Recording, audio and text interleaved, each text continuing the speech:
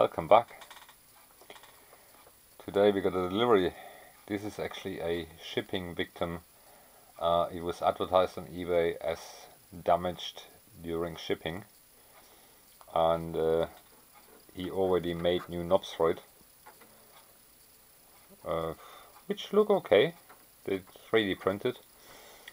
Lots of damage here. I think the switch was bent.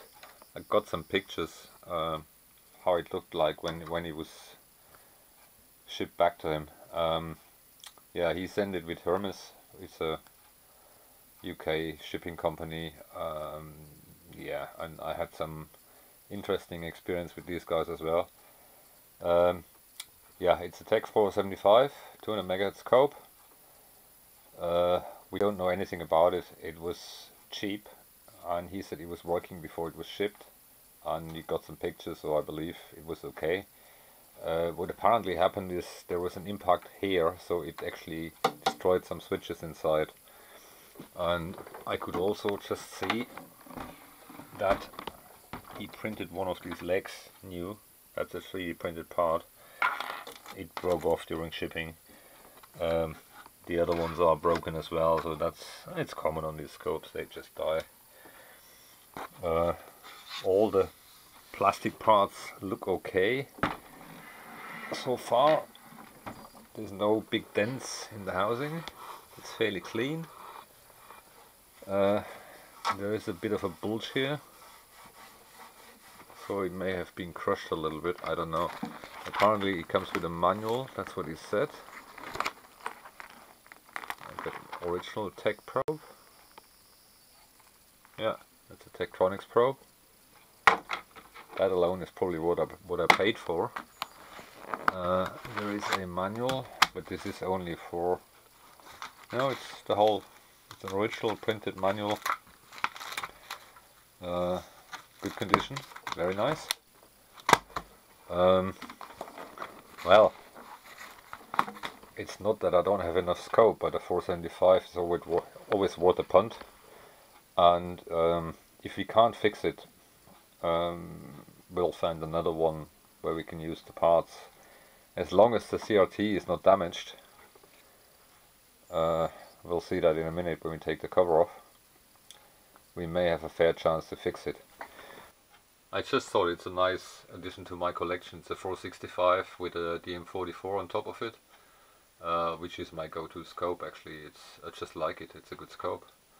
And here we have a 2245, which came to me technically free. Here we got a 464, which wasn't super cheap when I bought it, but I have it for many years and did some repairs. There's a video on my channel on repairing one channel of that. I think it's still missing the second part of the video, but yeah, it's back working. We got a Philips PM3310, which is a storage scope. That's the reason why it's here. Yeah, we got some other stuff. There's a few more scopes up here. I got a Tech 555 and a Tech 545, but they are too heavy for the workshop. Anyway, let's have a look into this one and see what we find. Let me take the cover off and then we'll come back. The A-trigger slope switch is a bit odd. The pot seems to work, or worst case that needs the shaft is binding. When you turn it, it changes the slope. So this is not straight anymore. This pot is a bit loose. So this has damage. Obviously these two knobs were 3D printed.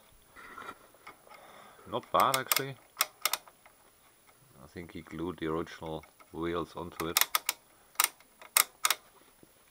Yeah, I think I've seen some of those on eBay. Probably worth getting some. I cannot see any significant damage on this side because these are just two pots. That's just a pot with a switch, so that can be replaced. If you look in here, these two wires, they seem to be very close together, and if you turn the time burst vernier, it's moving the pot around, so something isn't right here. That may have got a a thing as well. So we need to separate these wires a little bit. Basically just, look at that, it's broken off. This is actually broken off here. Now the wire is in the way. At the end of my screwdriver, this thing belongs here and it's broken off. That may be one of the reasons why you can't get a trace. Alright, let me check out what the switch is doing. Okay, interestingly enough, no matter which position, this thing doesn't switch. And the question is, why is this so broken here? I think we need to take the top board out first and have a look inside what's going on there. But it doesn't look being impacted. This had an impact, this had an impact, but this, yeah, possibly it had one.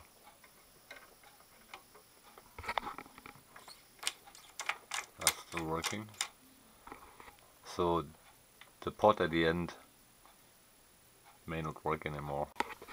I can pull the drawing and see what this thing is doing, but that might be one of our problems here. Okay, one found. Let's carry on. What else we're gonna find?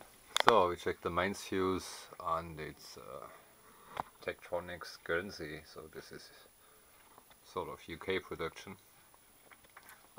Voltage selector is correct. We had to fit a plug because he decided to cut it off, probably to avoid that someone with no knowledge turns it on. I did a quick check. Insulation resistant looks good, no major shorts. Yeah, either pops the fuse. I put a 3 amp fuse in the plug, so, and there is a fuse here as well, so if it pops it shouldn't turn the lights off here. Alright, let's turn it around and turn it on. See what happens. Okay. I hear the fan. No fan. Pretty sure it's not the fan. You find it doesn't display anything, but I don't know if it's visible on camera. If I move the intensity, there is a little bit of it. Okay, we're not getting anything out here, but I can see some solder traces on that heatsink here, and also the resistor, don't know if it's visible, is somehow mangled. There is some solder on that heatsink here, which isn't right either. So I think we take the covers off and have a quick look. I can't see any signal coming out. I was feeding 0.5 volt peak square wave and nothing came out at the back. So let me take the cover off. Starts with channel 1 because they're both not working. Okay, the good news is all the cams are working here. These little cams, they're all working. The first one is the, don't know if it's visible, the first one is AC-DC coupling, less than DC, and that's the coupling capacitor. And if we turn, it's probably very hard to see, but if we turn the whole thing, the switches are actually moving, so there is a good chance it's working. So we got 0.5 volt peak, and let's see what comes out of here.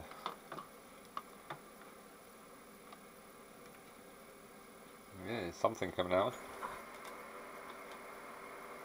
The scope is powered off, so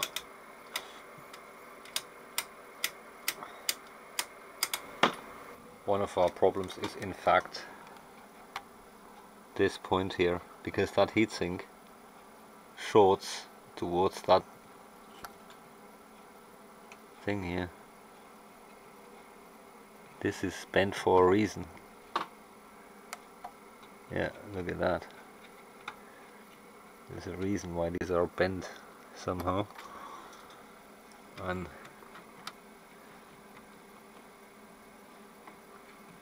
this may short it out, because now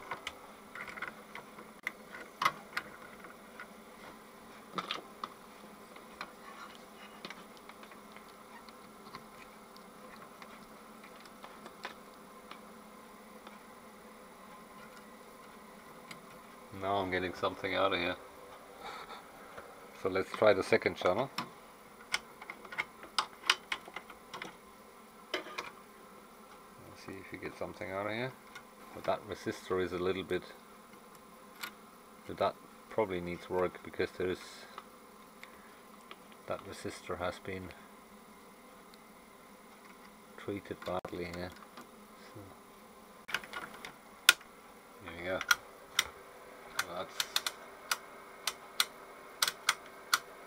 That seems to work. So the attenuator is working, which is good. The whole purpose of the action was finding out if the damaging of the knobs has caused any issues with the attenuator, but apparently not. At least not as far as I can see. So that's at least something. Because his description was, it destroyed the inner workings, whatever that means. So what can it be? The most tricky one is the attenuator, because it's cam switches, and that's, you don't want to mess with those. All the other stuff are simple switches, so you can probably get there. And yeah, we'll carry on. So we're a little bit further. We did a few checks on the voltages, and the -8 was completely shorted out. Yeah, it was a solid short to ground, and we pulled the board up to disconnect this connector, because the -8 is coming from this connector, and the short was still present on this board. And then I pulled all these pots out and the stuff on this one, and it suddenly disappeared. So we may have just a short somewhere on this. Maybe just one of the connectors was the wrong way around, who knows. Let's look into that further. Well, we need to pull the board anyway, because the broken wire on that pot, we need to fix that.